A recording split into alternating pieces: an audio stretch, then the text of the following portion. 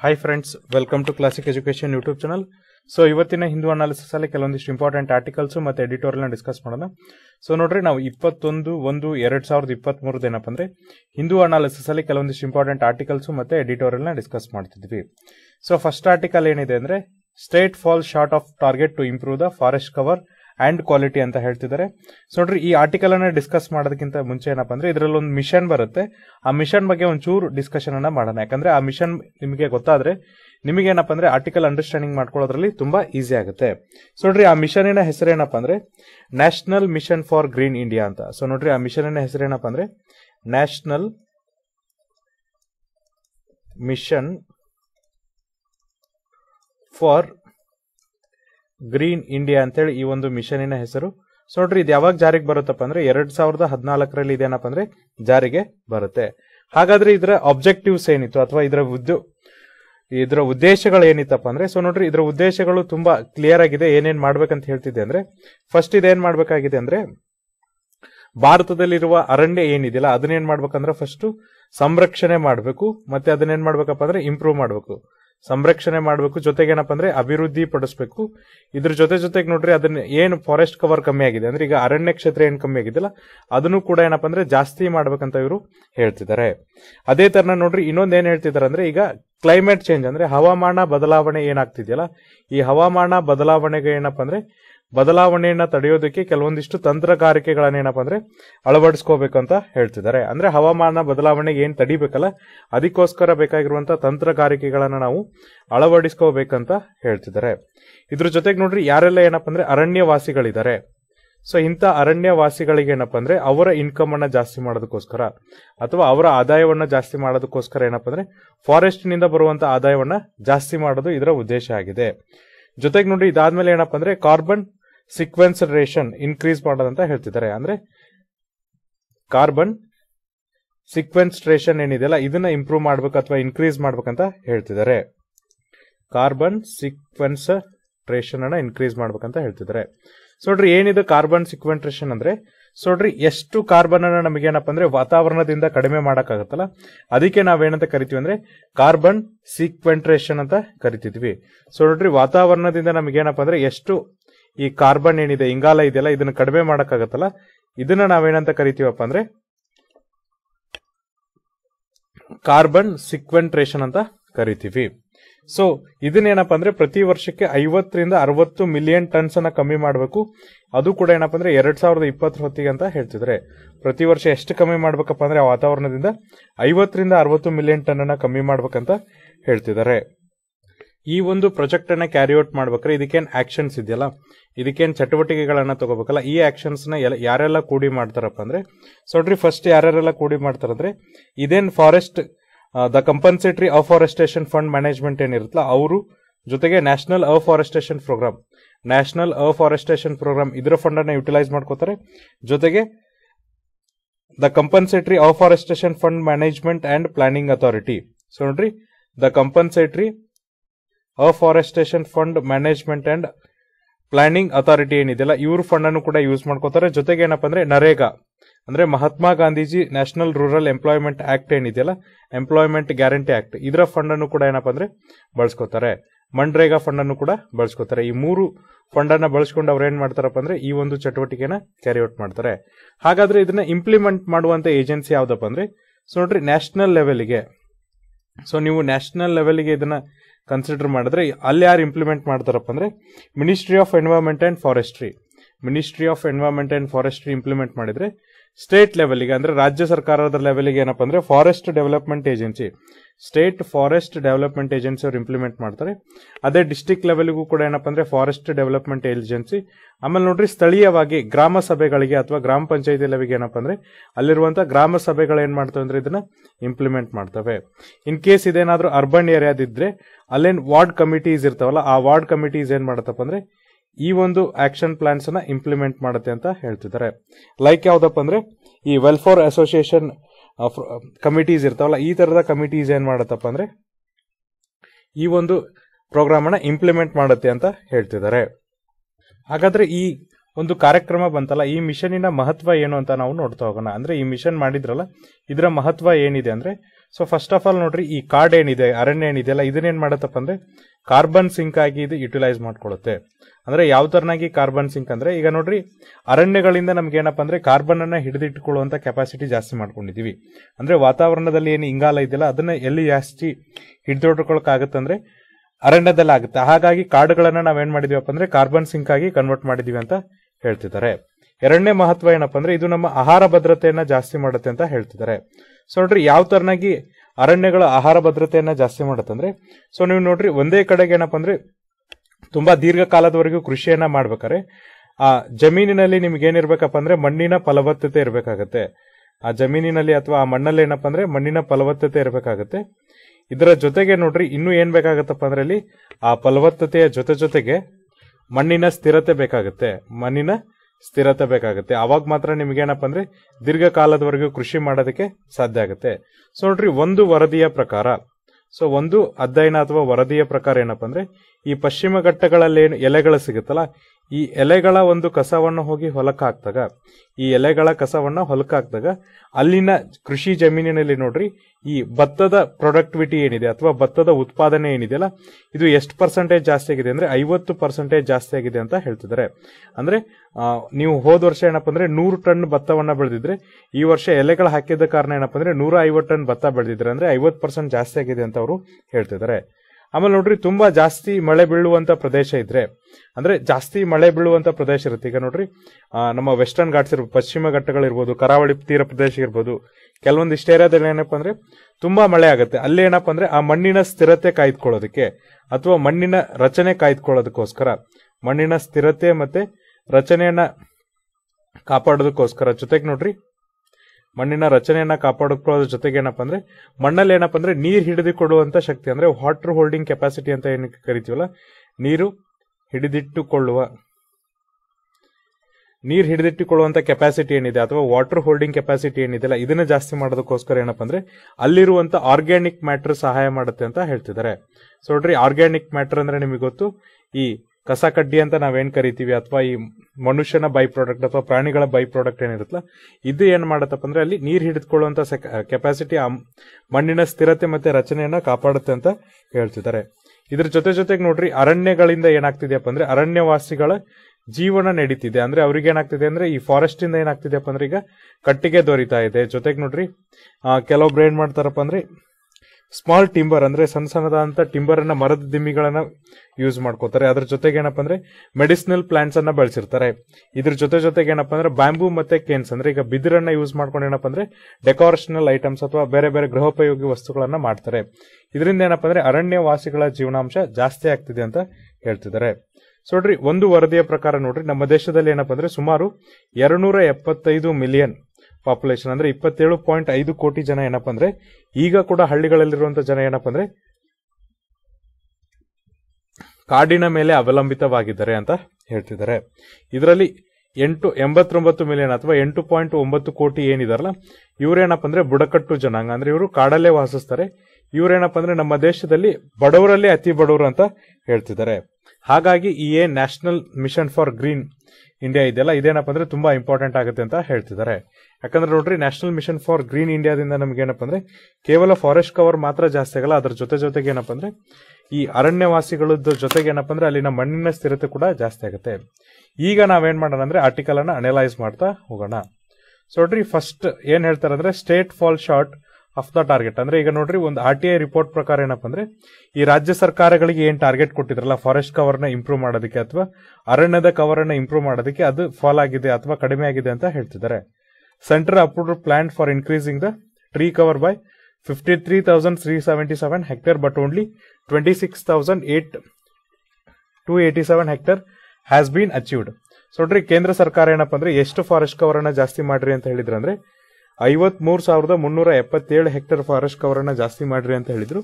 ಆದ್ರೆ ರಾಜ್ಯ ಸರ್ಕಾರದವ್ರು ನೋಡ್ರಿ ಎಷ್ಟು ಟಾರ್ಗೆಟ್ ಅನ್ನ ಅಚೀವ್ ಮಾಡಿದ್ರು ಅಂದ್ರೆ ಕೇವಲ 26,287 ಹೆಕ್ಟೇರ್ ಪ್ರದೇಶವನ್ನ ಮಾತ್ರ ಜಾಸ್ತಿ ಮಾಡಿದ್ದಾರೆ. Forest quality improved only 102,096 hectare against 166,656 hectare. So ನೋಡ್ರಿ, ಫಾರೆಸ್ಟ್ ನಲ್ಲಿ ಏನ್ ಕ್ವಾಲಿಟಿ ಇರುತ್ತಲ್ಲ ಅದನ್ನ ಏನಪ್ಪ ಅಂದ್ರೆ 1,66,656 ಹೆಕ್ಟೇರ್ಗಳಲ್ಲಿ ಜಾಸ್ತಿ ಮಾಡ್ಬೇಕಂತ ಟಾರ್ಗೆಟ್ ಹಾಕೊಂಡಿದ್ರು. ಆದ್ರೆ 1,02,96 ಹೆಕ್ಟೇರ್ಗಳಲ್ಲಿ ಮಾತ್ರ ಏನಪ್ಪ ಅಂದ್ರೆ ಅದನ್ನ ಅಚೀವ್ ಮಾಡಕ್ಕಾಗಿದೆ ಅಂತ ಹೇಳ್ತಿದ್ದಾರೆ. ಸೊ ನೋಡ್ರಿ, ಈಗ ಭಾರತ ಏನಾಗಿದೆಯಪ್ಪ ಅಂದ್ರೆ ಲ್ಯಾಕ್ ಆಗಿದೆ. ಯಾವ್ದ್ರೊಳಗಂದ್ರೆ ನಾವೇನು ಈ ಒಂದು ಟಾರ್ಗೆಟ್ ಅನ್ನ ಹಾಕೊಂಡಿದ್ವಿ, ಎಸ್ಪೆಷಲಿ ಏನಪ್ಪಾ ಅಂದ್ರೆ ಈ ಫಾರೆಸ್ಟ್ ಕವರ್ ಅಥವಾ ಅರಣ್ಯದ ಅಭಿವೃದ್ಧಿಯನ್ನ ಮಾಡ್ತೀವಿ ಅಂತ ಏನ್ ಟಾರ್ಗೆಟ್ ಹಾಕೊಂಡಿದ್ವಲ್ಲ, ಆ ಟಾರ್ಗೆಟ್ ಅನ್ನ ಇನ್ಕ್ರೀಸ್ ಮಾಡೋದ್ರಲ್ಲಿ ಫೇಲ್ ಆಗಿದೀವಿ ಅಂತ ಹೇಳ್ತಿದ್ದಾರೆ. ಎಸ್ಪೆಷಲಿ ನೋಡ್ರಿ, ಗ್ರೀನ್ ಇಂಡಿಯಾ ಮಿಷನ್ಸ್ ಅಥವಾ national mission for green India ಏನಿದೆಯಲ್ಲ, ಈ ಮಿಷನ್ ಮೂಲಕ ನಾವೇನ್ ಮಾಡಿದ್ವಿ ಅಂದ್ರೆ ಫಾರೆಸ್ಟ್ ಕವರ್ ಅನ್ನ ಜಾಸ್ತಿ ಮಾಡೋದಕ್ಕೋಸ್ಕರ ಏನನ್ನು ಪ್ಲಾನ್ ಹಾಕೊಂಡಿದ್ವಲ್ಲ, ಅದನ್ನ ಅಚೀವ್ ಮಾಡಕ್ಕಾಗಿಲ್ಲ ಅಂತ ಹೇಳ್ತಿದ್ದಾರೆ.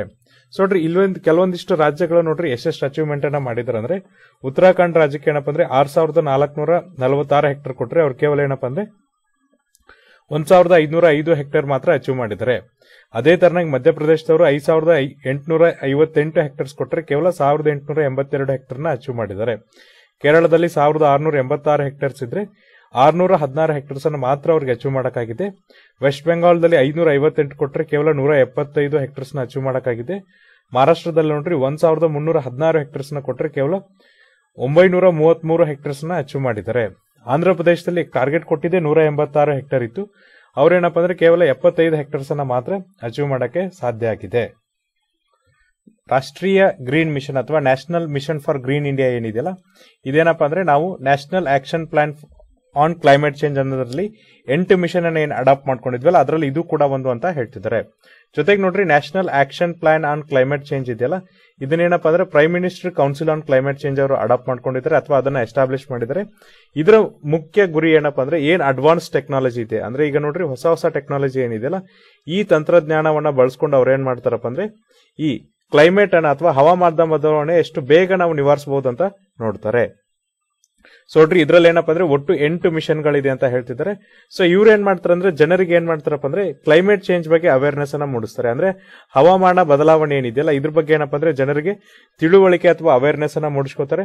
ಜೊತೆಗೆ ಅದನ್ನ ಯಾವ ತರನಾಗಿ ನಾವು ಅಡಾಪ್ಟ್ ಮಾಡ್ಕೋಬೇಕು ಅಂದ್ರೆ ಬದಲಾವಣೆ ಯಾವ ತರನ ಮಾಡಬೇಕು. ಇತ್ತೀಚೆಗೆ ನೋಡ್ರಿ, ನಮ್ಮ ಪ್ರೈಮ್ ಮಿನಿಸ್ಟರ್ ಒಂದು ಮಿಷನ್ ಅನ್ನ ಲಾಂಚ್ ಮಾಡಿದ್ರು. ಆ ಮಿಷನ್ ಹೆಸರು ಏನಪ್ಪಾ ಅಂದ್ರೆ ಲೈಫ್ ಸ್ಟೈಲ್ ಫಾರ್ ಎನ್ವೈರನ್ಮೆಂಟ್ ಅಂತ ಹೇಳಿ ಗುಜರಾತ್ನ ಕೆವಾದಿಯಾ ನ್ಯಾಷನಲ್ ಪಾರ್ಕ್ ಅಲ್ಲಿ ಏನಪ್ಪಾ ಅಂದ್ರೆ ಇದನ್ನ ಕೆವಾದಿಯಾ ಪಾರ್ಕ್ ಅಲ್ಲಿ ಏನಪ್ಪಾ ಅಂದ್ರೆ ಈ ಒಂದು ಮಿಷನ್ ಅನ್ನ ಅಡಾಪ್ಟ್ ಮಾಡ್ಕೊಂಡಿದ್ರು. ಈ ತರನಾಗಿ ಏನಪ್ಪಾ ಅಂದ್ರೆ ನಾವು ಯಾವ ತರನಾಗಿ ಹವಾಮಾನ ಬದಲಾವಣೆ ಆಗೋದಕ್ಕೆ ಅಡಾಪ್ಟ್ ಅನ್ನ ಮಾಡ್ಕೋಬೇಕು ಅಥವಾ ನಮ್ಮ ಜೀವನ ಶೈಲಿಯನ್ನ ಚೇಂಜ್ ಮಾಡ್ಕೋಬೇಕು. ಜೊತೆಗೆ ಅದನ್ನ ಯಾವ ತರನಾಗಿ ಕಮ್ಮಿ ಮಾಡಬೇಕು. ಮಿಟಿಗೇಟ್ ಅಂದ್ರೆ ನೋಡ್ರಿ ಯಾವ ತರನಾಗಿ ಕಮ್ಮಿ ಮಾಡಬೇಕು. ಇದ್ರ ಜೊತೆಗೆ ನೋಡ್ರಿ ಹೆಚ್ಚೆಚ್ಚು ನಾವೇನಪ್ಪ ಅಂದ್ರೆ ಕಮ್ಮಿ ಮಾಡೋದ್ರ ಜೊತೆಗೆ ನ್ಯಾಚುರಲ್ ರಿಸೋರ್ಸ್ ಅನ್ನ ಯಾವ ತರನಾಗಿ ಜಾಸ್ತಿ ಮಾಡಬೇಕು ಅನ್ನೋದ್ರ ಬಗ್ಗೆ ಏನಪ್ಪಾ ಅಂದ್ರೆ national action plan on climate change ಅವರು ಹೇಳ್ತಾರೆ. ಸೊ ನೋಡ್ರಿ, ಇದರ ಮುಖ್ಯ ಗುರಿ ಏನಪ್ಪಾ ಅಂದ್ರೆ ಭಾರತದ ಅರಣ್ಯದ ಕವರ್ ಏನಿದೆ ಅಥವಾ ಭಾರತದ ಅರಣ್ಯ ಪ್ರದೇಶ ಏನಿದೆಯಲ್ಲ, ಅದನ್ನೇನಪ್ಪ ಅಂದ್ರೆ ಫಸ್ಟ್ ಕಾಪಾಡೋದು, ಭದ್ರಪಡಿಸೋದು, ಜೊತೆಗೆ ಅದನ್ನೇನ್ ಮಾಡೋದಪ್ಪ ಅಂದ್ರೆ ರಿಸ್ಟೋರ್ ಮಾಡೋದೇ ಇದರ ಮುಖ್ಯ ಗುರಿಯಾಗಿದೆ ಅಂತ ಹೇಳ್ತಿದ್ದಾರೆ. ಇದ್ರ ಜೊತೆಗೆ ಏನಪ್ಪಾ ಅಂದ್ರೆ ಕ್ಲೈಮೇಟ್ ಚೇಂಜ್ ಇದೆಯಲ್ಲ, ಅದನ್ನು ಕೂಡ ಏನಪ್ಪಾ ಅಂದ್ರೆ ಅಡಾಪ್ಟ್ ಮಾಡ್ಕೊಳ್ಳೋದು ಇದರ ಮುಖ್ಯ ಗುರಿಯಾಗಿದೆ. ಈ ಒಂದು ಮಿಷನ್ ಅಡಿಯಲ್ಲಿ ಎಷ್ಟು ಟಾರ್ಗೆಟ್ ಅನ್ನ ಕೊಟ್ಟಿದ್ರಪ್ಪ ಅಂದ್ರೆ 10 ಮಿಲಿಯನ್ ಹೆಕ್ಟೇರ್ ಅಂದ್ರೆ ನೋಡ್ರಿ 1 ಕೋಟಿ ಹೆಕ್ಟೇರ್ ಭೂಮಿ ಪ್ರದೇಶ ಫಾರೆಸ್ಟ್ ಕವರ್ ಅನ್ನ ಜಾಸ್ತಿ ಮಾಡ್ಬೇಕಂತ ಕೊಟ್ಟಿದ್ರು ಅಂತ ಹೇಳ್ತಿದ್ದಾರೆ. ಸೊ ಇದನ್ನ ಇಂಪ್ರೂವ್ ಮಾಡೋದ್ರ ಜೊತೆಗೆ ಏನಾಗತ್ತಪ್ಪ ಅಂದ್ರೆ ಅಲ್ಲಿರುವಂತ ಸ್ಥಳೀಯ ಅರಣ್ಯಗಳನ್ನು ಇಂಪ್ರೂವ್ ಆಗೋದ್ರ ಜೊತೆ ಕ್ವಾಲಿಟಿನೂ ಇಂಪ್ರೂವ್ ಆಗುತ್ತೆ ಅಂತ ಹೇಳ್ತಿದ್ದಾರೆ. ಜೊತೆಗೆ ನೋಡ್ರಿ, ನಾವು ಟ್ರೀ ಕವರ್ ಅನ್ನ ಇಂಪ್ರೂವ್ ಮಾಡೋದ್ರಿಂದ ನಮ್ಗೆ ಏನಾಗತ್ತಪ್ಪ ಅಂದ್ರೆ ಇದು ಕಾರ್ಬನ್ ಸಿಕ್ವೆಸ್ಟರ್ ಆಗುತ್ತೆ ಅಂತ ಹೇಳ್ತಿದ್ದಾರೆ. ನೋಡ್ರಿ, ಕಾರ್ಬನ್ ಸಿಕ್ವೆಸ್ಟರ್ ಅಂದ್ರೆ ಆಗ್ಲೇ ಹೇಳಿದೆ, ಇದೇನಾಗತ್ತಪ್ಪ ಅಂದ್ರೆ ವಾತಾವರಣದಿಂದ ಇಂಗಾಲವನ್ನ ರಿಮೂವ್ ಮಾಡೋದಕ್ಕೆ ಅನುಕೂಲವನ್ನ ಮಾಡ್ಕೊಡುತ್ತೆ. ಅದಕ್ಕೆ ನಾವೇನಂತ ಕರಿತೀವಿ ಅಂದ್ರೆ ಕಾರ್ಬನ್ ಸಿಕ್ವೆಸ್ಟರ್ ಅಂತ ಕರಿತೀವಿ. ಜೊತೆಗೆ ಇದೇನ್ ಮಾಡುತ್ತಪ್ಪ ಅಂದ್ರೆ ಭಾರತದ ಕಾರ್ಬನ್ ಸ್ಟಾಕ್ ಏನಿದೆ ಅದನ್ನೇನಪ್ಪ ಅಂದ್ರೆ ಜಾಸ್ತಿ ಮಾಡುತ್ತೆ ಅಂತ ಹೇಳ್ತಿದ್ದಾರೆ. ಅಂದ್ರೆ ಇಂಟರ್ನ್ಯಾಷನಲ್ ಕಮಿಟ್ಮೆಂಟ್ ಏನಿದೆ ನಮ್ದು ಗ್ರೀನ್ ಹೌಸ್ ಗ್ಯಾಸಸ್ ಅನ್ನ ಕಡಿಮೆ ಮಾಡೋದಕ್ಕೋಸ್ಕರ ಅಥವಾ ಹಸಿರು ಮನೆ ಅನಿಲವನ್ನ ಕಡಿಮೆ ಮಾಡೋದಕ್ಕೋಸ್ಕರ ನಮಗೆ ಅಂತಾರಾಷ್ಟ್ರೀಯವಾಗಿ ಏನ್ ಕಮಿಟ್ಮೆಂಟ್ಸ್ ಇದೆಯಲ್ಲ, ಅದನ್ನ ಯಾವ್ದು ಇಂಪ್ರೂವ್ ಮಾಡುತ್ತಪ್ಪ ಅಂದ್ರೆ ಅರಣ್ಯಗಳು ಇಂಪ್ರೂವ್ ಮಾಡುತ್ತೆ ಅಂತ ಹೇಳ್ತಿದ್ದಾರೆ. ಹಾಗಾಗಿ ಇದೇನಾಗಿ ಕೆಲಸ ಮಾಡುತ್ತಪ್ಪ ಅಂದ್ರೆ ಗ್ರೀನ್ ಸ್ಟಾಕ್ ಆಗಿ ಅಥವಾ ಕಾರ್ಬನ್ ಸ್ಟಾಕ್ ಆಗಿ ಕೆಲಸ ಮಾಡುತ್ತೆ ಅಂತ ಹೇಳ್ತಿದ್ದಾರೆ.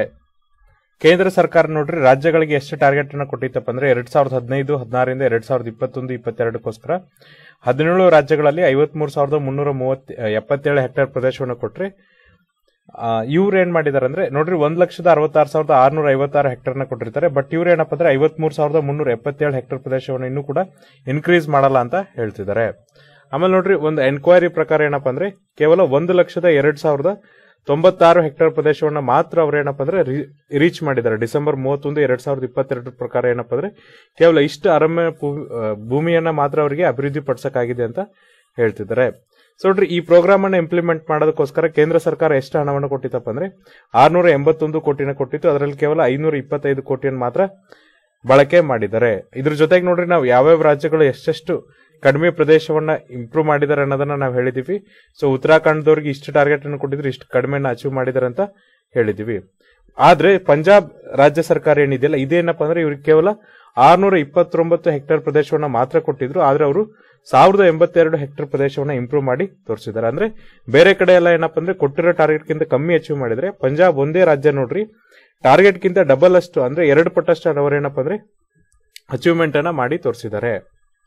ಭಾರತದ ಅರಣ್ಯ ವರದಿ 2021 ಪ್ರಕಾರ ನೋಡ್ರಿ ಭಾರತದಲ್ಲಿ ಎಷ್ಟು ಅರಣ್ಯ ಪ್ರದೇಶ ಇದೆ ಅಂತ ಹೇಳ್ತಿದ್ದಾರೆ. ಸೊ ಇದನ್ನ ಲಾಸ್ಟ್ ಅಸೆಸ್ಮೆಂಟ್ ಯಾವಾಗ ಮಾಡಿದ್ರಪ್ಪ ಅಂದ್ರೆ 2019 ಮಾಡಿದ್ರು. ಅಂದ್ರೆ ವರದಿನ 2019 ತಗೊಂಡಿದ್ರು. ಸೊ ನೋಡ್ರಿ ಒಟ್ಟು ನಮ್ಮ ದೇಶದಲ್ಲಿ ಎಷ್ಟು ಅರಣ್ಯ ಪ್ರದೇಶ ಇದೆಯಪ್ಪ ಅಂದ್ರೆ 2261 ಕಿಲೋಮೀಟರ್ ಅಷ್ಟು ಏನಪ್ಪ ಅಂದ್ರೆ ಅರಣ್ಯ ಪ್ರದೇಶ ಇದೆ ಅಂತ ಹೇಳ್ತಿದ್ದಾರೆ. ಸೊ ಅದನ್ನೇ ನಾವು ಹೆಕ್ಟೇರ್ಸ್ ಅಲ್ಲಿ ಹೇಳೋದಾದ್ರೆ 80.9 ಮಿಲಿಯನ್ ಹೆಕ್ಟೇರ್ ಅಥವಾ 8.09 ಕೋಟಿ ಹೆಕ್ಟೇರ್ಸ್ ಅಷ್ಟು ಪ್ರದೇಶ ಏನಪ್ಪ ಅಂದ್ರೆ ಈ ಅರಣ್ಯ ಪ್ರದೇಶದಲ್ಲಿದೆ ಅಂತ ಹೇಳ್ತಿದ್ದಾರೆ. ನಮ್ಮ ಜಿಯೋಗ್ರಫಿಕಲ್ ಏರಿಯಾ ಅಂದ್ರೆ ನೋಡ್ರಿ ಭಾರತದ ಭೌಗೋಳಿಕ ಪ್ರದೇಶ ತಗೊಂಡ್ರೆ ಅದರ 24.62% ಆಗ್ಬೇಕಂತ ಹೇಳ್ತಿದ್ದಾರೆ, ಆಗುತ್ತೆ ಅಂತ ಹೇಳ್ತಿದ್ದಾರೆ. ಬಟ್ ನೋಡ್ರಿ ಓವರ್ ಆಲ್ ಪರ್ಸೆಂಟೇಜ್ ಎಷ್ಟಿರ್ಬೇಕಪ್ಪ ಅಂದ್ರೆ ನಮ್ಮ ದೇಶದ ಒಂದು ವರದಿ ಪ್ರಕಾರ 33% ನಾವೇನಪ್ಪ ಅಂದ್ರೆ ಈ ಅರಣ್ಯವನ್ನ ಹೊಂತೀವಿ ಅಂತ ಒಂದು ಟಾರ್ಗೆಟ್ ಅನ್ನು ಹಾಕೊಂಡಿದೀವಿ. ಕರೆಂಟ್ಲಿ ನಮ್ಮಲ್ಲಿ ಎಷ್ಟಿದೆಯಪ್ಪ ಅಂದ್ರೆ 24.62% ಇದೆ. ಇನ್ನು ಕೂಡ ಏನಪ್ಪ ಅಂದ್ರೆ 8-9% ನಮಗೆ ಅರಣ್ಯ ಪ್ರದೇಶ ಬೇಕಾಗುತ್ತೆ. ಅವಾಗ ಮಾತ್ರ ಏನಪ್ಪ ಅಂದ್ರೆ ನಮ್ಮ ದೇಶನೂ ಕೂಡ ಏನಪ್ಪ ಅಂದ್ರೆ ಸುಸ್ಥಿರವಾಗಿ ಅಭಿವೃದ್ಧಿ ಹೊಂದಿದೆ ಅಥವಾ ಅಭಿವೃದ್ಧಿ ಪಥದತ್ತ ಸಾಗ್ತಾ ಇದೆ. ಅಂದ್ರೆ ಈ ಕಾರ್ಬನ್ ನ್ಯೂಟ್ರಲೈಸ್ ಮಾಡೋ ಕಡೆ ಏನಪ್ಪ ಅಂದ್ರೆ ನಾವು ಹಸಿರು ಟೆಕ್ನಾಲಜಿನ ಅಡಾಪ್ಟ್ ಮಾಡೋದ್ರ ಜೊತೆಗೆ ಅರಣ್ಯವನ್ನು ಕೂಡ ಬೆಳೆಸಬೇಕಾಗುತ್ತೆ. ಸೊ ನೋಡ್ರಿ ಈ ಒಂದು ವರದಿ ಪ್ರಕಾರ ಏನಪ್ಪ ಅಂದ್ರೆ 17 ರಾಜ್ಯ ಸರ್ಕಾರಗಳು ಮತ್ತು ಕೇಂದ್ರಾಡಳಿತ ಪ್ರದೇಶಗಳಲ್ಲಿ ಏನಪ್ಪ ಅಂದ್ರೆ 33%ಗಿಂತ ಹೆಚ್ಚು ಏನಪ್ಪ ಅಂದ್ರೆ ಅರಣ್ಯ ಭೂಮಿ ಪ್ರದೇಶ ಇದೆ ಅಂತ ಹೇಳ್ತಿದ್ದಾರೆ. ಸೊ ನೋಡ್ರಿ ಮಧ್ಯಪ್ರದೇಶದಲ್ಲಿ ಏನಪ್ಪ ಅಂದ್ರೆ ಅತಿ ಹೆಚ್ಚು ಅರಣ್ಯ ಭೂಮಿ ಇದೆ. ಅಂದ್ರೆ ಅರಣ್ಯ ಪ್ರದೇಶ ಅತಿ ಹೆಚ್ಚಿರೋದೆಲ್ಲಪ್ಪ ಅಂದ್ರೆ ಮಧ್ಯಪ್ರದೇಶ. ಸೊ ನೋಡ್ರಿ ನಿಮಗೆ ಎಕ್ಸಾಂಪಲ್ ಕ್ವಶನ್ ಕೇಳ್ತಾರೆ, which state has a largest forest coverage in India ಅಂದ್ರೆ ಅದಕ್ಕೆ ಆನ್ಸರ್ ಏನಪ್ಪ ಅಂದ್ರೆ ಮಧ್ಯಪ್ರದೇಶ. ಮಧ್ಯಪ್ರದೇಶದಲ್ಲಿ ಅರಣ್ಯ ಪ್ರದೇಶ ಎಷ್ಟಿದೆಯಪ್ಪ ಅಂದ್ರೆ ತುಂಬಾ ಜಾಸ್ತಿ ಇದೆ ಅಂತ ಹೇಳ್ತಿದ್ದಾರೆ. ಇದಾದ್ಮೇಲೆ ನೆಕ್ಸ್ಟ್ ಬರೋದು ಯಾವ್ದಪ್ಪ ಅಂದ್ರೆ ಅರುಣಾಚಲ್ ಪ್ರದೇಶ್, ಆಮೇಲೆ ಛತ್ತೀಸ್ಗಢ, ಆಮೇಲೆ ಒಡಿಶಾ, ಆಮೇಲೆ ಮಹಾರಾಷ್ಟ್ರ. ನೆಕ್ಸ್ಟ್ ನೋಡ್ರಿ ಈಗ ನಾವು ಟಾಪ್ 5 ಸ್ಟೇಟ್ ನ ತಗೊಳ್ಳೋದಾದ್ರೆ ಅಂದ್ರೆ ಅವರ ಭೌಗೋಳಿಕ ಪ್ರದೇಶಕ್ಕೆ ಹೋಲಿಸಿದ್ರೆ ಎಷ್ಟು ಅದರಲ್ಲಿ ಅರಣ್ಯ ಪ್ರದೇಶ ಇದೆ ಅಂತ ತಗೊಳ್ಳೋದಾದ್ರೆ ಈಗ ಫಸ್ಟ್ ಬರುವಂತ ರಾಜ್ಯ ಯಾವ್ದಪ್ಪ ಅಂದ್ರೆ ಮಿಜೋರಾಂ. ಮಿಜೋರಾಮಿನ ನಾವು ಭೌಗೋಳಿಕ ಪ್ರದೇಶ ಸೇರಿಸಿ ತಗೊಂಡ್ರೆ ಅದರಲ್ಲಿ ಅರಣ್ಯದ ಪ್ರದೇಶ ಎಷ್ಟಿದೆಯಪ್ಪ ಅಂದ್ರೆ 84.53% ಇದ್ರೆ, ಅರುಣಾಚಲ್ ಪ್ರದೇಶದಲ್ಲಿ ನೋಡ್ರಿ 79.33% ಇದೆ. ಮೇಘಾಲಯದಲ್ಲಿ 76%, ಮಣಿಪುರದಲ್ಲಿ 74.34%, ನಾಗಾಲ್ಯಾಂಡ್ ನಲ್ಲಿ 73.9%. ಅಂದ್ರೆ ಅವರು ಒಟ್ಟು ಭೌಗೋಳಿಕ ಪ್ರದೇಶವನ್ನ ತಗೊಂಡ್ರೆ ಫಾರೆಸ್ಟ್ ಕವರೇಜ್ ಏನಪ್ಪ ಅಂದ್ರೆ ಇಷ್ಟಿದೆ ಅಂತ ಅವರು ಹೇಳ್ತಿದ್ದಾರೆ. ಆದ್ರೆ ವಿಮರ್ಶಕರು ಏನ್ ಹೇಳ್ತಾ ಇದ್ದಾರೆ ನೋಡ್ರಿ, ಈ ಗ್ರೀನ್ ಕವರ್ ಏನ್ ಇನ್ಕ್ರೀಸ್ ಆಗಿದೆಯಲ್ಲ ಇದೇನಪ್ಪ ಅಂದ್ರೆ ಈ ನ್ಯಾಚುರಲ್ ಫಾರೆಸ್ಟ್ ಇಂದ ಆಗಿಲ್ಲ, ಬದಲಾಗಿ ಏನಪ್ಪ ಅಂದ್ರೆ ಕಮರ್ಷಿಯಲ್ ಪ್ಲಾಂಟೇಶನ್ ಜಾಸ್ತಿ ಆಗಿದೆ ಅಂತ ಹೇಳ್ತಿದ್ದಾರೆ. ಸೊ ಇವೇನಪ್ಪ ಅಂದ್ರೆ ಎಕಾಲಜಿಕಲಿ ತುಂಬಾ ಸೆನ್ಸ್ ಆಗಿರುತ್ತೆ. ಅಂದ್ರೆ ಈಗ ನೋಡ್ರಿ ಏನಾದ್ರೂ ನ್ಯಾಚುರಲ್ ಅಥವಾ ನೈಸರ್ಗಿಕ ವಿಕೋಪಗಳಾದ್ರೆ ಇವು ಬೇಗ ಹಾಳಾಗುತ್ತೆ ಅಂತ ಹೇಳ್ತಿದ್ದಾರೆ. ಹಾಗಾಗಿ ನ್ಯಾಚುರಲ್ ಫಾರೆಸ್ಟ್ ಅಥವಾ ನೈಸರ್ಗಿಕ ಅರಣ್ಯ ಏನಿದೆಯಲ್ಲ ಅದನ್ನೇನಪ್ಪ ಅಂದ್ರೆ ಈ ಒಂದು ಕಮರ್ಷಿಯಲ್ ಪ್ಲಾಂಟೇಶನ್ ಮಾಡಿದ್ದೇನಪ್ಪ ಅಂದ್ರೆ ಕಾಂಪನ್ಸೇಟ್ ಮಾಡಕ್ಕಾಗಲ್ಲ ಅಂತ ಹೇಳ್ತಿದ್ದಾರೆ. ಸೊ ನೋಡ್ರಿ ಅದೇ ತರನಾಗಿ ನಮ್ಮ ನೆಕ್ಸ್ಟ್ ಆರ್ಟಿಕಲ್ ಏನಿದೆ ಅಂದ್ರೆ ಇದೇನಪ್ಪ ಅಂದ್ರೆ ಜಪಾನ್ ಅವ್ರು ಏನ್ ಮಾಡ್ತಿದ್ರು ಅಂದ್ರೆ ಈಗ ಫುಕೋಸಿಮಾದಲ್ಲಿ ಏನೋ ಇನ್ಸಿಡೆಂಟ್ ಆಯ್ತಲ್ಲ, ಅವ್ರೇನ್ ವೇಸ್ಟ್ ವಾಟರ್ ನ ಸ್ಟೋರ್ ಮಾಡಿ ಇಟ್ಟಿದ್ರಲ್ಲ ಆ ವೇಸ್ಟ್ ವಾಟರ್ ಏನಪ್ಪ ಅಂದ್ರೆ ಈಗ ಪೆಸಿಫಿಕ್ ಓಷನ್ ಗೆ ಬಿಡ್ತಿದ್ದಾರೆ. ಸೊ ನೋಡ್ರಿ Japan to flush ಫುಕೋಸಿಮಾ waste water to specific ocean ಅಂತ ಹೇಳ್ತಿದ್ದಾರೆ. ಈಗ ನೋಡ್ರಿ ಇದೇನ್ ವೇಸ್ಟ್ ವಾಟರ್ ಇತ್ತಲ್ಲ ಫುಕೋಶಿಮಾ ಪ್ಲಾಂಟ್ ಇಂದ ಅದನ್ನೇನಪ್ಪ ಅಂದ್ರೆ ಈ ಒಂದು ಡ್ಯಾಮಿಗೆ ಅಥವಾ ಈ ಒಂದು ಸ್ಪೆಸಿಫಿಕ್ ಸಾಗರಕ್ಕೆ ಬಿಡ್ತಿದ್ದಾರೆ ಅಂತ ಹೇಳ್ತಿದ್ದಾರೆ. Y is the Japanese government is flushing 1.2 million tons of waste water into specific ocean? ಯಾಕೆ ನೋಡ್ರಿ ಜಪಾನ್ ಸರ್ಕಾರ ಏನಪ್ಪ ಅಂದ್ರೆ 1.5 ಮಿಲಿಯನ್ ಟನ್ ವೇಸ್ಟ್ ವಾಟರ್ ಏನಿದಿಲ್ಲ ಅದನ್ನ ಪೆಸಿಫಿಕ್ ಸಮುದ್ರಕ್ಕೆ ಬಿಡ್ತಾ ಇದ್ದಾರೆ. How will this discharge affect the ocean? ಅಂದ್ರೆ ಈ ಒಂದು ನೀರು ಬಿಡೋದ್ರಿಂದ ಏನಪ್ಪ ಅಂದ್ರೆ ಸಮುದ್ರಕ್ಕೆ ಯಾವ ತರನಾದ ಹಾನಿ ಆಗುತ್ತೆ. ಇದಕ್ಕೋಸ್ಕರ ಏನಪ್ಪ ಅಂದ್ರೆ ಅವ್ರೇನಂದ್ರೆ ಈ ಟೋಕಿಯೋದ ಪವರ್ ಜನರೇಷನ್ ಅಥಾರಿಟಿನ ಕನ್ಸಲ್ಟ್ ಮಾಡಿದಾರೆ ಅಂತ ಕೇಳ್ತಿದ್ದಾರೆ.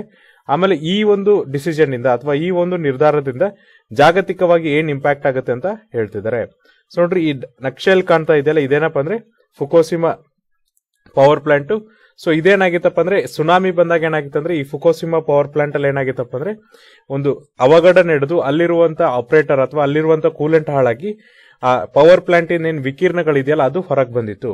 ಸೊ ಅದನ್ನ ಏನ್ ಮಾಡಿದ್ರಪ್ಪ ಅಂದ್ರೆ ಆ ಫುಕೋಸಿಮಾ ಸಿಟಿಯನ್ನೇ ಪೂರ್ತಿ ಏನಪ್ಪ ಅಂದ್ರೆ ಜಪನೀಸ್ ಗವರ್ಮೆಂಟ್ ಏನ್ ಮಾಡಿತ್ತು ಅಂದ್ರೆ ಅನ್ಹಿಬಿಟೇಟೆಡ್ ಅಂದ್ರೆ ಮಾನವನು ವಾಸಿಸಕ್ಕೆ ಯೋಗ್ಯವಾದ ಸ್ಥಳವಲ್ಲ ಅಂತ ಘೋಷಿಸಿದ್ರು. ಬಟ್ ಅದರಿಂದ ಏನ್ ವೇಸ್ಟ್ ವಾಟರ್ ಜನರೇಟ್ ಆಗಿತ್ತು ಅಂದ್ರೆ ಈಗ ಪವರ್ ಪ್ಲಾಂಟಿಗೆ ನಾವು ಪವರ್ ಜನರೇಷನ್ ಮಾಡೋದಕ್ಕೂ ಏನಾರ ವೇಸ್ಟ್ ವಾಟರ್ನ ಯೂಸ್ ಮಾಡ್ತೀವಿ ಅಥವಾ ನೀರನ್ನ ಬಳಸ್ತೀವಲ್ಲ, ಅದೇ ತರನಾಗಿ ಇಲ್ಲೂ ಕೂಡ ನೀರನ್ನ ಬಳಸ್ತಾರೆ. ಬಟ್ ಆ ವಿಕಿರಣಗಳು ಬಂದು ಅಲ್ಲಿ ಸುತ್ತಲಿನ ನೀರೇನ್ ಹಾಳಾಗಿತ್ತಲ್ಲ ಅದನ್ನ ಅವ್ರು ಒಂದ್ ಕಡೆ ಸ್ಟೋರ್ ಮಾಡಿ ಇಟ್ಕೊಂಡಿದ್ರು. ಈಗ ಅವ್ರು ಏನ್ ಮಾಡ್ತಿದಾರೆ ಅಂದ್ರೆ ಅದನ್ನ ಮತ್ತೆ ಸಮುದ್ರಕ್ಕೆ ಬಿಡ್ತಾ ಇದ್ದಾರೆ. ಸೊ ನೋಡ್ರಿ, ಜಪಾನ್ ಮ್ಯಾಪ್ ಅನ್ನ ತಗೊಂಡ್ರೆ ನಿಮ್ಗೆ ಫುಕೋಸಿಮಾ ಇಲ್ಲಿ ಕಾಣಿಸುತ್ತೆ. ಸೊ ಈ ಯಾವ ತರನಾಗಿ ವರ್ಕ್ ಆಗುತ್ತೆ ಅಂದ್ರೆ ಫಸ್ಟ್ ನೋಡ್ರಿ, ನಿಮ್ಗೆ ಒಂದ್ರಲ್ಲಿ ಏನ್ ಕಾಣತ್ತಪ್ಪ ಅಂದ್ರೆ ಅವರು ಈ ರೇಡಿಯೋ ಆಕ್ಟಿವ್ ಮಟೀರಿಯಲ್ ಇರುವಂತ ವೇಸ್ಟ್ ವಾಟರ್ನ ಏನ್ ಮಾಡ್ತಾರಪ್ಪ ಅಂದ್ರೆ ಈ ಕಡೆ ಪುಷ್ ಮಾಡ್ತಾರೆ. ಇಲ್ಲಿ ಏನ್ ಮಾಡ್ತಾರೆ ಅಂದ್ರೆ ಒಂದ್ಸರಿ ಚೆಕ್ ಮಾಡ್ತಾರೆ, ಅದನ್ನ ಏನ್ ಮಾಡ್ತಾರೆ ಅಂದ್ರೆ ಕೆಳಗಡೆ ತರ್ತಾರೆ. ಇಲ್ಲಿ ಲಾಸ್ಟಿಗೆ ನಿಮಗೆ ಓಷನಿಗೆ ಬಿಡ್ಬೇಕಾದ್ರೆ ಮತ್ತೆ ಒಂದ್ಸರಿ ಚೆಕ್ ಮಾಡಿ ಕಳಿಸ್ತಾರೆ. ಅಂದ್ರೆ 2 ರಿಂದ 3 ಸರಿ ಅದನ್ನ ಚೆಕ್ ಮಾಡಿ ಏನ್ ಮಾಡ್ತಾರಪ್ಪ ಅಂದ್ರೆ ಓಷನಿಗೆ ಬಿಡ್ತಾರೆ ಅಥವಾ ಸಮುದ್ರಕ್ಕೆ ಬಿಡ್ತಾರೆ.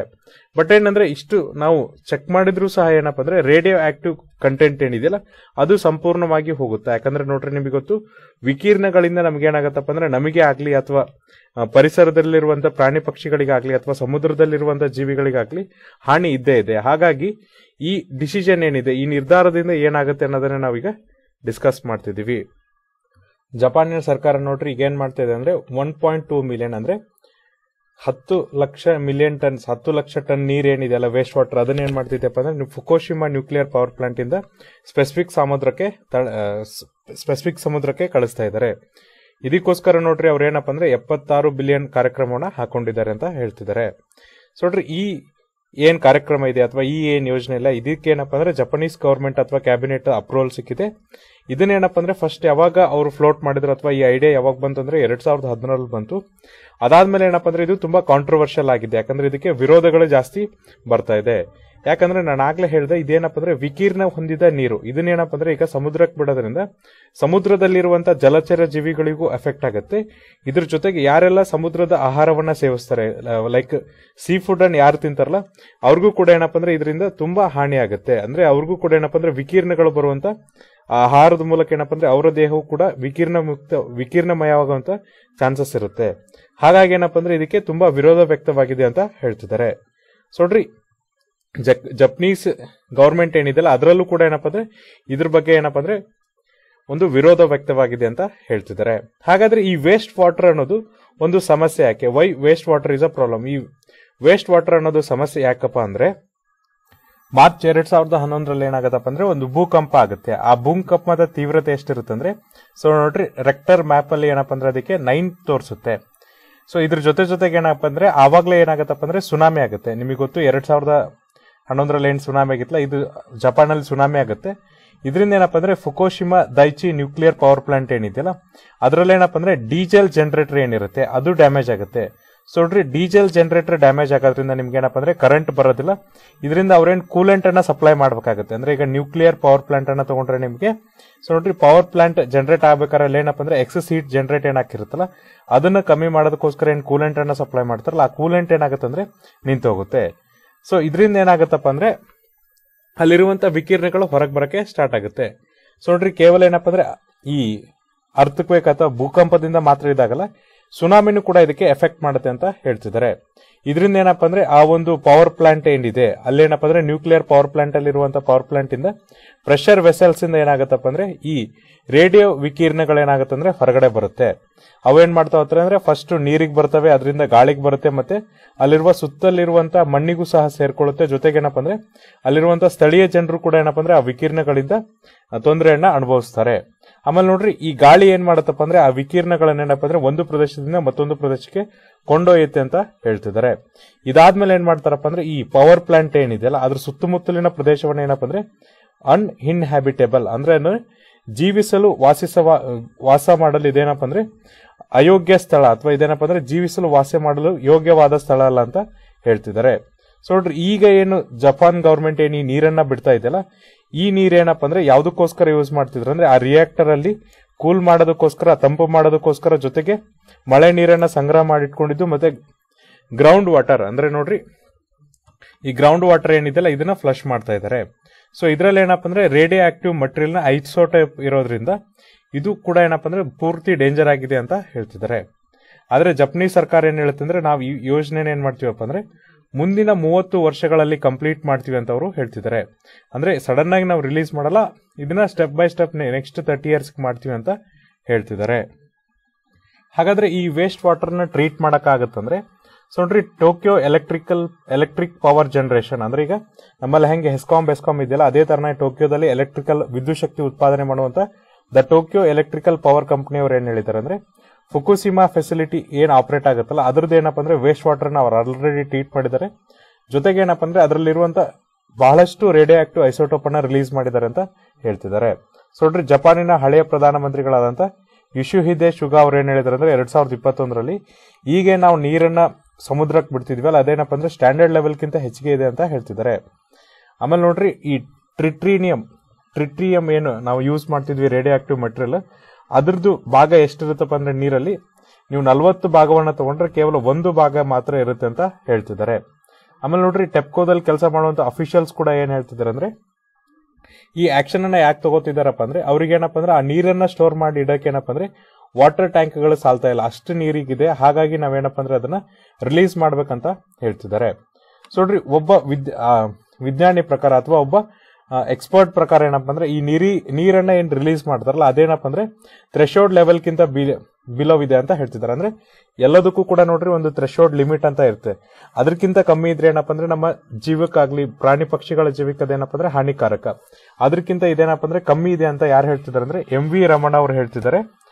ಇದ್ರ ಜೊತೆಗೆ ನೋಡ್ರಿ ಅವ್ರೇನ್ ಹೇಳ್ತಾರೆ ಅಂದ್ರೆ, ಯಾವುದೇ ರೇಡಿಯೋ ಆಕ್ಟಿವ್ ಮಟೀರಿಯಲ್ ನೀವೇನಪ್ಪ ಅಂದ್ರೆ ಸಮುದ್ರಕ್ಕೆ ಡಿಸ್ಚಾರ್ಜ್ ಮಾಡಿದ್ರೆ ಅದರಿಂದ ಏನಾಗತ್ತಪ್ಪ ಅಂದ್ರೆ ಅಲ್ಲಿರುವಂತ ಮರೈನ್ ಎಕೋಸಿಸ್ಟಮ್ ಅಂದ್ರೆ ಸಮುದ್ರದಲ್ಲಿರುವಂತ ಈ ಪ್ರಾಣಿ ಪಕ್ಷಿಗಳಿಗೂ ತೊಂದರೆ ಆಗುತ್ತೆ. ಇದ್ರ ಜೊತೆಗೆ ಏನಪ್ಪ ಅಂದ್ರೆ ಆಹಾರವನ್ನ ಸೇವಿಸುವಂತ ಎಲ್ಲಾ ಮನುಷ್ಯರಿಗೂ ಕೂಡ ಏನಪ್ಪ ಅಂದ್ರೆ ಕ್ಯಾನ್ಸರ್ ಕೂಡ ಆಗ್ಬಹುದು ಅಂತ ಅವರು ಹೇಳ್ತಿದ್ದಾರೆ.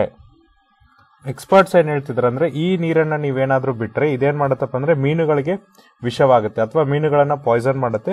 ಆಮೇಲೆ ಯಾರೆಲ್ಲ ಇದನ್ನ ತಿಂತಾರಲ್ಲ ಆ ಒಂದು ವ್ಯಕ್ತಿಗಳಿಗೂ ಕೂಡ ಏನಪ್ಪ ಅಂದ್ರೆ ಪಾಯ್ಸನ್ ಆಗುತ್ತೆ. ಹಾಗಾಗಿ ನಾವು ಆದಷ್ಟು ಏನಪ್ಪ ಅಂದ್ರೆ ಈ ವಿಕಿನಿಟಿ ಅಥವಾ ಈ ಪ್ರದೇಶದಲ್ಲಿ ಏನ್ ಮೀನುಗಳನ್ನ ಹಿಡಿದಿರ್ತಾರಲ್ಲ ಅದನ್ನ ತಿನ್ನೋದು ಕಮ್ಮಿ ಮಾಡ್ಬೇಕು ಅಥವಾ ಅದನ್ನ ತಿನ್ನೋದನ್ನ ನಿಲ್ಲಿಸ್ಬಿಡ್ಬೇಕಂತ ಹೇಳಿದ್ದಾರೆ. ಜೊತೆಗೆ ನೋಡ್ರಿ, ಸೌತ್ ಕೊರಿಯಾ ಏನ್ ಮಾಡಿದೆಪ್ಪ ಅಂದ್ರೆ ಸೀ ಫುಡ್ ಏನ್ ಇಂಪೋರ್ಟ್ ಮಾಡುತ್ತೆ ಜಪಾನಿಂದ, ಎಸ್ಪೆಷಲಿ ಅವ್ರೇನಪ್ಪ ಅಂದ್ರೆ ಫುಕೋಸಿಮಾ ಮತ್ತೆ ಅದರ ಹತ್ತಿರದ ಪ್ರದೇಶಗಳಿದೆ ಏನ್ ಸೀ ಫುಡ್ ಅನ್ನ ಎಕ್ಸ್ಪ್ಲೋರ್ ಮಾಡ್ತಾರೆ ಅಥವಾ ಅದನ್ನೇನು ತೆಗಿತಾರಲ್ಲ ಸಮುದ್ರದಿಂದ, ಆ ಫುಡ್ ಅನ್ನ ಏನಪ್ಪ ಅಂದ್ರೆ ಈಗ ಅವರು ಎಕ್ಸ್ಪೋರ್ಟ್ ಬ್ಯಾನ್ ಅನ್ನ ಮಾಡಿದ್ದಾರೆ. ಅಂದ್ರೆ ಫುಕೋಸಿಮಾ ಮತ್ತೆ ಅದರ ಹತ್ತಿರದ ಪ್ರದೇಶಗಳಿಂದ ಇರುವಂತ ಸೀ ಫುಡ್ ಅನ್ನ ಏನಪ್ಪ ಅಂದ್ರೆ ಸೌತ್ ಕೊರಿಯಾ ಗವರ್ಮೆಂಟ್ ಈಗ ಇಂಪೋರ್ಟ್ ಮಾಡ್ಕೋತಾ ಇಲ್ಲ ಅಥವಾ ಆಮದು ಮಾಡ್ಕೋತಾ ಇಲ್ಲ ಅಂತ ಹೇಳ್ತಿದ್ದಾರೆ. ಇಲ್ಲಿ ಇನ್ನೂ ಒಂದು ಸಮಸ್ಯೆ ಏನಿದೆ ಅಂದ್ರೆ, ಟೆಪ್ಕೋ ಏನಿದೆಯಲ್ಲ ಈ ಟೋಕಿಯೋ ಪವರ್ ಜನರೇಷನ್ ಕಂಪನಿ, ಇವ್ರೇನ್ ಮಾಡ್ತಿದ್ರು ಅಂದ್ರೆ ಟ್ರಿಟಿಯಂ ಅನ್ನ ಏನಪ್ಪ ಅಂದ್ರೆ ನೀರಿನಿಂದ ಕಂಪ್ಲೀಟ್ ಆಗಿ ರಿಮೂವ್ ಮಾಡಕ್ ಆಗಲ್ಲ ಅಂತ ಹೇಳ್ತಿದ್ದಾರೆ. ಆಮೇಲೆ ಇದೇನಪ್ಪ ಅಂದ್ರೆ ತುಂಬಾ ಕಷ್ಟ ನೀರಿನಿಂದ ಕಂಪ್ಲೀಟ್ ರಿಮೂವ್ ಮಾಡಕ್ಕೆ.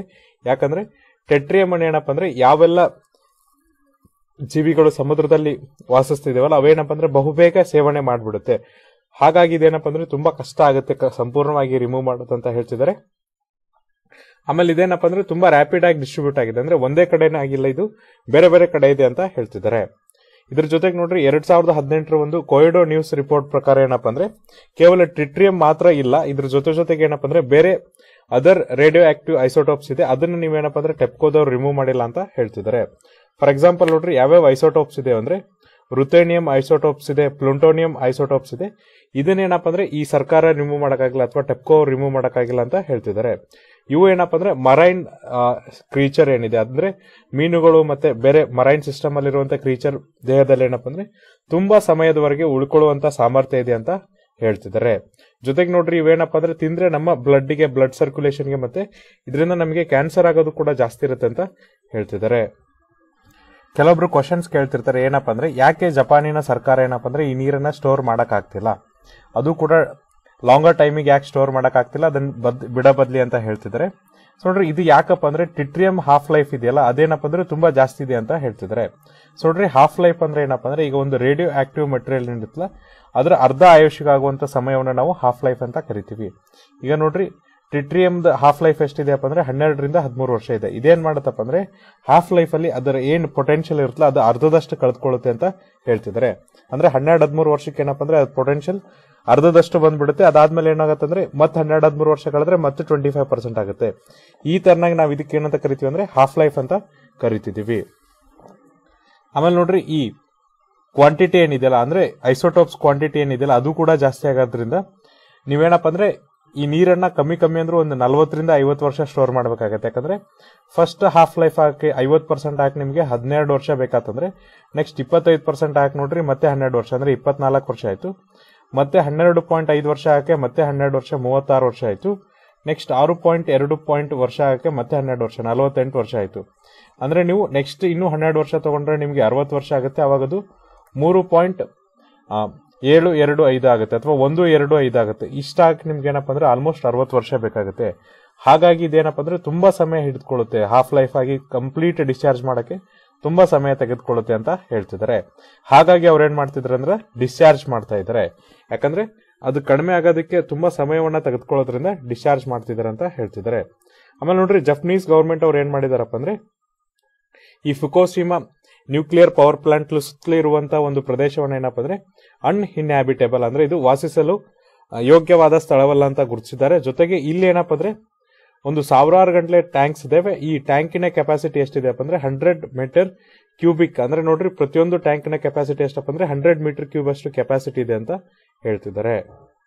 ಇದಕ್ಕೋಸ್ಕರ ನೋಡ್ರಿ, ಅಂದ್ರೆ ಟೈಮ್ ಜಾಸ್ತಿ ತೆಗೆದುಕೊಳ್ಳುತ್ತಲ್ಲ, ಇದಕ್ಕೋಸ್ಕರ ಏನಪ್ಪ ಅಂದ್ರೆ 2020ರಲ್ಲಿ ಅಥಾರಿಟೀಸ್ ಏನ್ ಡಿಸೈಡ್ ಮಾಡಿದ್ರು ಅಂದ್ರೆ ಅಧಿಕಾರಿಗಳು ಈ ವಾಟರ್ ನಾವೇನ್ ಮಾಡೋಣಪ್ಪ ಅಂದ್ರೆ ಸಮುದ್ರಕ್ಕೆ ರಿಲೀಸ್ ಮಾಡೋಣ, ಅದ್ರ ಬದಲಾಗಿ ಸ್ಟೋರ್ ಮಾಡೋದು ಅಥವಾ ವೇಪರೈಸೇಷನ್ ಮಾಡೋದ್ರಂತ ಹೇಳ್ತಿದ್ದಾರೆ.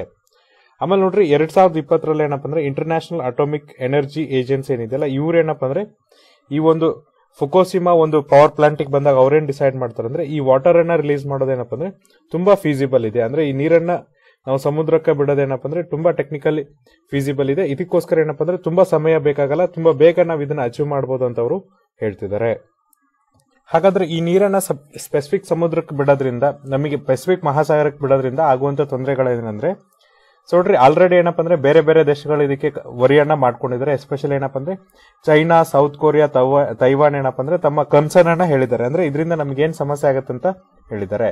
ಜೊತೆಗೆ ನೋಡ್ರಿ, ಕೆಲವೊಂದಿಷ್ಟು ರೆಪ್ರೆಸೆಂಟೇಟಿವ್ಸ್ ಅಥವಾ ಅಧಿಕಾರಿಗಳೇನಪ್ಪ ಅಂದ್ರೆ ಸ್ಪೆಸಿಫಿಕ್ ಐಲ್ಯಾಂಡ್ ಫೋರಂ ಅಂತ ಏನಿದೆಯಲ್ಲ, ಇವ್ರು ಏನ್ ಮಾಡಿದಾರೆ ಅಂದ್ರೆ ಜಪಾನಿಗೆ ಹೇಳಿದ್ದಾರೆ, ಇದೇನಪ್ಪ ಅಂದ್ರೆ ಈ ಆಕ್ಷನ್ ನೀವೇನ್ ಮಾಡ್ತಿದ್ರಲ್ಲ ಇದು ಇನ್ಕನ್ವೀನಿಯನ್ಸ್, ಅಂದ್ರೆ ಇದೇನಪ್ಪ ಅಂದ್ರೆ ನಮ್ಗೆಲ್ಲರಿಗೂ ಕನ್ವೀನಿಯನ್ಸ್ ಆಗೋದಲ್ಲ, ಇನ್ಕನ್ವೀನಿಯನ್ಸ್ ಅಂತ ಹೇಳ್ತಿದ್ದಾರೆ. ಜೊತೆಗೆ ಅವ್ರೇನ್ ಹೇಳ್ತಾರೆ ಅಂದ್ರೆ ನಮ್ಮ ಎಕ್ಸ್ಪೀರಿಯನ್ಸ್ ಏನಿದೆ ನ್ಯೂಕ್ಲಿಯರ್ ಪವರ್ ಪ್ಲಾಂಟ್ ಜೊತೆಗೆ ಅದೇನ್ ಹೇಳುತ್ತಂದ್ರೆ ಇದು ತುಂಬಾ ಸೂಕ್ತವಾದ ಕ್ರಮವಲ್ಲ, ಅಸೂಕ್ತವಾದ ಕ್ರಮ ಅಂತ ಹೇಳ್ತಿದ್ದಾರೆ. ಜೊತೆಗೆ ನೋಡ್ರಿ, ರಿಸರ್ಚರ್ ಏನ್ ಹೇಳ್ತಿದಾರೆ ಅಂದ್ರೆ ನೀವು ನೀರನ್ನ ಬಿಡೋದಕ್ಕಿಂತ ಮುಂಚೆ ಇನ್ನೂ ಕೂಡ ಏನಪ್ಪ ಅಂದ್ರೆ ಪ್ರಿಸೈಸ್ ಆಗಿ ಸ್ಟಡಿ ಮಾಡ್ರಿ. ಅಂದ್ರೆ ಏನ್ ಕಂಪೋಸಿಷನ್ ಇದೆಯಲ್ಲ, ಟ್ರಿಟ್ರಿಯಂ ಕಂಪೋಸಿಷನ್, ಅದನ್ನ ಏನಪ್ಪ ಅಂದ್ರೆ ತುಂಬಾ ಪ್ರಿಸೈಸ್ ಆಗಿ ಸ್ಟಡಿ ಮಾಡಿ ಆಮೇಲೆ ಮಾತ್ರ ನೀವೇನಪ್ಪ ಅಂದ್ರೆ ಅದನ್ನ ಟೆಪ್ಕೋ ವಾಟರ್ ಟ್ರೀಟ್ಮೆಂಟ್ ಮೂಲಕ ಏನ್ ಮಾಡಪ್ಪ ಅಂದ್ರೆ ನೀರನ್ನ ರಿಲೀಸ್ ಮಾಡ್ರಿ ಅಂತ ಹೇಳ್ತಿದ್ದಾರೆ. ಯಾಕಂದ್ರೆ 1% ನಿಮ್ಗೆ ಏನಾದ್ರು ಟ್ರಿಟ್ರಿಯಂ ಏನಾದ್ರೂ ಸಿಕ್ಕರೆ ರೇಡಿಯೋ ಆಕ್ಟಿವ್, ಅದರಿಂದ ಏನಾಗುತ್ತಪ್ಪ ಅಂದ್ರೆ ಅಲ್ಲಿರುವಂತ ಸಂಪೂರ್ಣ ಮರೈನ್ ಎಕೋಸಿಸ್ಟಮ್ ಹಾಳಾಗುತ್ತೆ. ಜೊತೆಗೆ ಮರೈನ್ ಎಕೋಸಿಸ್ಟಮ್ ಜೊತೆಗೆ ಏನಪ್ಪ ಅಂದ್ರೆ ಸುತ್ತಲಿರುವಂತ ವಾತಾವರಣನೇ ಹಾಳಾಗುತ್ತೆ. ಹಾಗಾಗಿ ತುಂಬಾ ಪ್ರಿಸೈಸ್ ಆಗಿ ಸ್ಟಡಿ ಮಾಡಿ ನೀರನ್ನ ಫ್ಲಶ್ ಮಾಡ್ರಿ ಅಂತ ಅವರು ಹೇಳ್ತಿದ್ದಾರೆ. US national institute of marine laboratories ಏನ್ ಹೇಳ್ತಿದ್ದಾರೆ ಅಂದ್ರೆ ಈ ಟೆಪ್ಕೋ ರಿಲೀಸ್ ಮಾಡಿರುವಂತ ಡಾಟಾ ಏನಿದೆಯಲ್ಲ ಇದೇನಪ್ಪ ಅಂದ್ರೆ ಇನ್ಸಫಿಷಿಯಂಟ್ ಆಗಿದೆ, ಅಂದ್ರೆ ಅಷ್ಟು ಸೂಕ್ತವಾಗಿಲ್ಲ, ಅಸೂಕ್ತವಾಗಿದೆ ಅಂತ ಹೇಳ್ತಿದ್ದಾರೆ. ಜೊತೆಗೆ ನೋಡ್ರಿ, ಬಹಳಷ್ಟು ಕಡೆಗಳ ಏನಪ್ಪ ಅಂದ್ರೆ ಇನ್ಕರೆಕ್ಟ್ ಫ್ಲಾಸ್ ಅನ್ನ ಕೊಟ್ಟಿದ್ದಾರೆ. ಆಮೇಲೆ ಏನಪ್ಪ ಅಂದ್ರೆ ಪ್ರೋಟೋಕಾಲ್ಸ್ ಮತ್ತೆ ಅದನ್ನೇ ಅನಲೈಸ್ ಮಾಡಿದ್ರಲ್ಲ ಡಾಟಾ, ಅದನ್ನೇನ್ ಮಾಡಿದಾರಪ್ಪ ಅಂದ್ರೆ ಕರೆಕ್ಟ್ ಆಗಿಲ್ಲ, ಇದು ಇನ್ಸಫಿಷಿಯಂಟ್ ಆಗಿದೆ ಅಂತ ಹೇಳ್ತಿದ್ದಾರೆ. ಈ ಒಂದು ಇನ್ಸಿಡೆಂಟ್ ಇಂದ ಜಾಗತಿಕವಾಗಿ ಯಾವ ತರನ ಅಂತ ತೊಂದರೆ ಆಗಿದೆ ಅಂದ್ರೆ, ನೋಡ್ರಿ, ಎಲ್ಲೇ ನ್ಯೂಕ್ಲಿಯರ್ ಆಕ್ಸಿಡೆಂಟ್ ಆಗ್ಲಿ ಅಥವಾ ಎಲ್ಲೇ ನ್ಯೂಕ್ಲಿಯರ್ ವಿಕರಣಗಳು ಬಂದ್ರೆ ಅದರಿಂದ ಏನಪ್ಪ ಅಂದ್ರೆ ಜಗತ್ತಿಗೆ ತೊಂದರೆ ಆಗುತ್ತೆ ಅಥವಾ ರಿಪಕಷನ್ ಇರುತ್ತೆ ಅಂತ ಹೇಳ್ತಿದ್ದಾರೆ. ನೋಡ್ರಿ, ಫುಕುಶಿಮಾ ದಾಚಿ ಈ ಒಂದು ದುರಂತದಿಂದ ಏನಾಗಿದೆಪ್ಪ ಅಂದ್ರೆ ಸಾರ್ವಜನಿಕವಾಗಿ ಅಂದ್ರೆ ಜಗತ್ತಿನ ತುಂಬಾ ಏನಪ್ಪ ಅಂದ್ರೆ ಸಾರ್ವಜನಿಕರು ದಂಗೆ ಹೇಳ್ತಾರೆ. ಎಸ್ಪೆಷಲಿ ಏನಪ್ಪ ಅಂದ್ರೆ ಯುರೋಪಿಯನ್ ದೇಶಗಳಲ್ಲಿ ಅವರು ಪ್ರೊಟೆಸ್ಟ್ ಅನ್ನ ಮಾಡ್ತಾರೆ. ಮಾಡಿ ಏನೇ ಮಾಡ್ತಾರೆ ಅಂದ್ರೆ ಏನವರು ಈ ನ್ಯೂಕ್ಲಿಯರ್ ಪವರ್ ಪ್ಲಾಂಟ್ ಅನ್ನ ಮಾಡ್ಬೇಕು ಅನ್ಕೊಂತಿರ್ತಾರಲ್ಲ ಅದನ್ನ ಕಮ್ಮಿ ಮಾಡ್ತಾರೆ. ನೋಡ್ರಿ, ಜಪಾನ್ ಅಲ್ಲೇ ನೀವು ಒಂದು ಉದಾಹರಣೆ ತಗೊಳ್ಳೋದಾದ್ರೆ 2011ಕ್ಕಿಂತ ಮುಂಚೆ ಅವರ ಕ್ಲೀನ್ ಎನರ್ಜಿ ಏನಿರುತ್ತೆ ಅಂದ್ರೆ ಹಸಿರು ಇಂಧನ ಏನಿರುತ್ತೆ ಅದು 30% ಎಲ್ಲಿಂದ ಬರುತ್ತಪ್ಪ ಅಂದ್ರೆ ಈ ನ್ಯೂಕ್ಲಿಯರ್ ಪವರ್ ಪ್ಲಾಂಟ್ ಇಂದ ಅಥವಾ ನ್ಯೂಕ್ಲಿಯರ್ ಇಂದ ಬರ್ತಿರುತ್ತೆ. ಈಗ 2022ಕ್ಕೆ ಅದು ಕೇವಲ 5% ಆಗಿದೆ ಅಂತ ಹೇಳ್ತಿದ್ದಾರೆ. ಆದ್ರೆ ಈಗಿರುವಂತ ಪ್ರೈಮ್ ಮಿನಿಸ್ಟರ್ ಆದಂತ ಫುಮಿಯೋ ಕಿಸಿಡಾ ಏನ್ ಹೇಳ್ತಿದ್ದಾರೆ ಅಂದ್ರೆ ನಮಗೆ ಈ ಫ್ಯೂಯಲ್ ಪ್ರೈಸ್ ಜಾಸ್ತಿ ಆಗದಿರೋದ್ರಿಂದ, ಅಂದ್ರೆ ಜಾಗತಿಕವಾಗಿ ರಷ್ಯಾ ಯುಕ್ರೇನ್ ಯುದ್ಧ ಇರ್ಬೋದು, ಬೇರೆ ಬೇರೆ ಕಾರಣಗಳಿಂದ ಏನು ಈ ಪಳಯುಳಿಕೆ ಇಂಧನಗಳು ಜಾಸ್ತಿ ಆಗ್ತಿದ್ದಿಲ್ಲ ಅದನ್ನ ಕಮ್ಮಿ ಮಾಡೋದಕ್ಕೋಸ್ಕರ ನಾವೇನಪ್ಪ ಅಂದ್ರೆ ಹಳೆಯ ಮತ್ತೆ ಹೊಸದಾದಂತ ನ್ಯೂಕ್ಲಿಯರ್ ಪವರ್ ಪ್ಲಾಂಟ್ ಅನ್ನ ಸೆಟಪ್ ಮಾಡೋಣ ಅಂತ ಹೇಳ್ತಿದ್ದಾರೆ. ನೋಡ್ರಿ, ಭಾರತ ಮತ್ತೆ ನೀವು ಚೈನಾಕ್ ತಗೊಂಡ್ರೆ, ಭಾರತ ಮತ್ತೆ ಚೈನಾದವ್ರು ಏನ್ ಮಾಡಿದಾರಪ್ಪ ಅಂದ್ರೆ ತಮ್ಮ ನ್ಯೂಕ್ಲಿಯರ್ ಪವರ್ ಪ್ಲಾಂಟ್ಸ್ ಏನಿದೆಯಲ್ಲ ಅದನ್ನ ಆಲ್ಮೋಸ್ಟ್ ಏನಪ್ಪ ಅಂದ್ರೆ ಡಬಲ್ ಮಾಡಿದಾರೆ, ಅಂದ್ರೆ 2 ಪಟ್ಟು ಮಾಡಿದಾರೆ ಅಂತ ಹೇಳ್ತಿದ್ದಾರೆ. ನೋಡ್ರಿ, ನಮ್ಮ ಹಿಂದಿನ ಪ್ರಧಾನಮಂತ್ರಿಗಳಾದಂತ ಮನಮೋಹನ್ ಸಿಂಗ್ ಅವ್ರು ಏನ್ ಹೇಳ್ತಿದ್ರು ಅಂದ್ರೆ ನ್ಯೂಕ್ಲಿಯರ್ ಎನರ್ಜಿ ಏನಿದೆಯಲ್ಲ ಇದೇನಪ್ಪ ಅಂದ್ರೆ ಇಂಡಿಯಾ ಏನಾದ್ರೂ ಕ್ಲೈಮೇಟ್ ಚೇಂಜ್ ಅಂದ್ರೆ ಹವಾಮಾನ ಬದಲಾವಣೆಗೆ ಕೊಡುಗೆ ಕೊಡ್ಬೇಕಾದ್ರೆ ಇದೊಂದು ಮಾತ್ರ ಏನಪ್ಪ ಅಂದ್ರೆ ಎಸೆನ್ಷಿಯಲ್ ಅಂದ್ರೆ ಇದನ್ನ ನಾವು ಮಾಡಲೇಬೇಕಾದಂತ ಒಂದು ಆಪ್ಷನ್ ಅಂತ ಅವರು ಹೇಳಿದ್ದಾರೆ. ಇದಾದ್ಮೇಲೆ ನೋಡ್ರಿ ಇಂಡಿಯಾದ ನೆಕ್ಸ್ಟ್ ಪ್ರೈಮ್ ಮಿನಿಸ್ಟರ್ ಅಂದ್ರೆ ಮನಮೋಹನ್ ಸಿಂಗ್ ಆದ್ಮೇಲೆ ಸಕ್ಸಸರ್ ಆದಂತ ಮೋದಿ ಅವ್ರು ಏನ್ ಮಾಡ್ತಿದ್ರು ಅಂದ್ರೆ ಈ ನ್ಯೂಕ್ಲಿಯರ್ ಪವರ್ ಪ್ಲಾಂಟ್ ಅನ್ನ ಏನಪ್ಪ ಅಂದ್ರೆ ಎಕ್ಸ್ಪ್ಯಾಂಡ್ ಮಾಡ್ತಾ ಇದ್ದಾರೆ. ಅದಕ್ಕೆ ಏನ್ ಮಾಡ್ತಿದ್ರು ಅಂದ್ರೆ ಅವರು ರಷ್ಯಾದ ಸಹಾಯ ತಗೊಂಡು ಭಾರತದ ತುಂಬೆಲ್ಲ ಎಕ್ಸ್ಪ್ಯಾಂಡ್ ಅನ್ನ ಮಾಡ್ತಾ ಇದ್ದಾರೆ ಅಂತ ಹೇಳ್ತಿದ್ದಾರೆ. ಹಾಗಾಗಿ ನೋಡ್ರಿ ನ್ಯೂಕ್ಲಿಯರ್ ಪವರ್ ಪ್ಲಾಂಟ್ ಇಂದ ನಮ್ಗೇನಪ್ಪ ಅಂದ್ರೆ ಗ್ರೀನ್ ಎನರ್ಜಿಯನ್ನು ಅಚೀವ್ ಮಾಡಬಹುದು, ಬಟ್ ಅದ್ರ ಸೇಫ್ಟಿ ಅನ್ನೋದು ಕೂಡ ಏನಕ್ಕಂದ್ರೆ ತುಂಬಾ ಇಂಪಾರ್ಟೆಂಟ್ ಆಗುತ್ತೆ. ಹಾಗಾಗಿ ನಾವು ಜಸ್ಟ್ ಏನಪ್ಪ ಅಂದ್ರೆ ಕ್ಲೀನ್ ಎನರ್ಜಿ ಕಡೆ ಮಾತ್ರ ಗಮನ ಹರಿಸೋದಲ್ಲ, ಅದರ ಭದ್ರತೆ ಏನು, ಅದರ ಸಂರಕ್ಷಣೆ ಏನು, ಇದ್ರ ಕಡೆನೂ ಕೂಡ ಏನಪ್ಪ ಅಂದ್ರೆ ಗಮನ ಹರಿಸಬೇಕಂತ ಇಲ್ಲಿ ಹೇಳ್ತಿದ್ದಾರೆ. ಆಮೇಲೆ ನೋಡ್ರಿ ಗ್ರೀನ್ ಎನರ್ಜಿಗೆ ಬೇರೆ ಸೋರ್ಸು ಇದೆ. ನ್ಯೂಕ್ಲಿಯರ್ ಎನರ್ಜಿ ಒಂದೇ ಅಲ್ಲ, ಸೋಲಾರ್ ಎನರ್ಜಿ ಇರ್ಬೋದು, ವಿಂಡ್ ಎನರ್ಜಿ ಇರ್ಬೋದು, ಓಷನ್ ಥರ್ಮಲ್ ಎನರ್ಜಿ ಇರ್ಬೋದು. ಆಮೇಲೆ ಇತ್ತೀಚೆಗೆ ಏನಪ್ಪ ಅಂದ್ರೆ ಗ್ರೀನ್ ಹೈಡ್ರೋಜನ್ ಬಂದಿದೆ, ಇದನ್ನ ಯೂಸ್ ಮಾಡ್ಕೋಬಹುದು. ಈ ತರನ ಬೇರೆ ಆಪ್ಷನ್ಸ್ ಇದ್ದಾಗ ನೀವು ಯಾಕೆ ಇದನ್ನ ಮಾಡ್ತೀರಾ? ಯಾಕಂದ್ರೆ ಇದರಿಂದ ಏನಾದ್ರೂ ಒಂದು ಸಣ್ಣ ಇನ್ಸಿಡೆಂಟ್ ಆದ್ರೆ ಎಂಟೈರ್ ದೇಶಕ್ಕೆ ಮಾತ್ರ ಅಲ್ಲ, ಎಂಟೈರ್ ಜಗತ್ತಿಗೆ ಎಫೆಕ್ಟ್ ಆಗುತ್ತೆ. ಹಾಗಾಗಿ ನಿಮ್ಗೆ ಗ್ರೀನ್ ಎನರ್ಜಿ ಬೇಕಂದ್ರೆ ಬೇರೆ ಆಪ್ಷನ್ ಅನ್ನು ನೋಡ್ಕೊಳ್ಳೋದು ತುಂಬಾ ಸೂಕ್ತ. ಯಾಕಂದ್ರೆ ನೋಡ್ರಿ ಈ ಭೂಕಂಪ ಆದಾಗ, ಸುನಾಮಿ ಆದಾಗ ಇವೇನಪ್ಪ ಅಂದ್ರೆ ಈ ಮಾನವನ ನಿಯಂತ್ರಣದಲ್ಲಿ ಇರಲ್ಲ. ಹಾಗಾಗಿ ಅವಾಗ ಏನಪ್ಪ ಅಂದ್ರೆ ವಿಕಿರಣಗಳು ರಿಲೀಸ್ ಆಗುತ್ತೆ. ಅದರಿಂದ ನಮಗ್ ಮಾತ್ರ ಅಲ್ಲ, ನಮ್ಮ ಸುತ್ತಮುತ್ತಲಿನ ದೇಶಕ್ಕೆ ಮತ್ತೆ ಜಗತ್ತಿಗೆ ತೊಂದರೆ ಆಗುತ್ತೆ. ಆದಷ್ಟು ಹೆಚ್ಚಿನ ಸರ್ಕಾರಗಳೇನಪ್ಪ ಅಂದ್ರೆ ಈ ನ್ಯೂಕ್ಲಿಯರ್ ಪವರ್ ಪ್ಲಾಂಟ್ಸ್ ಬಿಟ್ಟು ಬೇರೆ ಬೇರೆ ರಿನ್ಯೂಯಬಲ್ ಎನರ್ಜಿ ಕಡೆ ಗಮನ ಹರಿಸಬೇಕಂತ ಹೇಳ್ತಿದ್ವಿ. ಇದು ಏನಪ್ಪ ಅಂದ್ರೆ ಇವತ್ತಿನ ಒಂದು ಹಿಂದೂ ಅನಾಲಿಸಿಸ್. ನಾಳೆ ಮತ್ತೊಂದಿಷ್ಟು ಆರ್ಟಿಕಲ್ಸ್ ಮತ್ತೆ ಎಡಿಟೋರಿಯಲ್ ನ ಡಿಸ್ಕಸ್ ಮಾಡೋಣ. ಅಲ್ಲಿವರೆಗೂ ನೋಡ್ತಾ ಇರಿ classic education YouTube channel. Thank you.